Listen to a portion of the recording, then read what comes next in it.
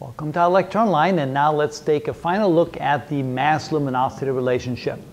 To get a better understanding of stars, we begin to realize that if we chart them out in certain ways, we get some very interesting information. So this is relationship to main sequence stars, and we find that if we draw the relationship between the luminosity of the stars and the mass of stars, and we have the vertical axis to be a logarithmic scale, so that each next increment is 10 times the previous one, it turns out that we get nearly a straight line. And now it's not exactly a straight line. There are some changes in the slope here and there a little bit, but the general relationship is there, that we see this straight line relationship between the mass of stars, and of course you can also see here that this is kind of in a logarithmic scale to some extent, and this is also in logarithmic scale.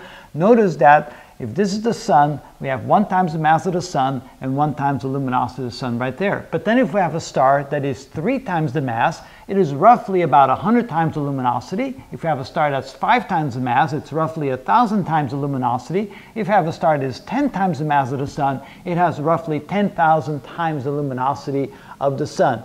On the other side of the scale, when we get down to pretty well the smallest size that stars can be, about 0.1 times the mass of the sun. Remember, the lowest limit is 0.08 times the mass of the sun. The luminosity is about 1/1000th the luminosity of the sun. So a very interesting relationship, and so it gives you some interesting perspective about the luminosity of stars relative to their masses. So it's the very massive stars in the universe that put out a tremendous amount of light.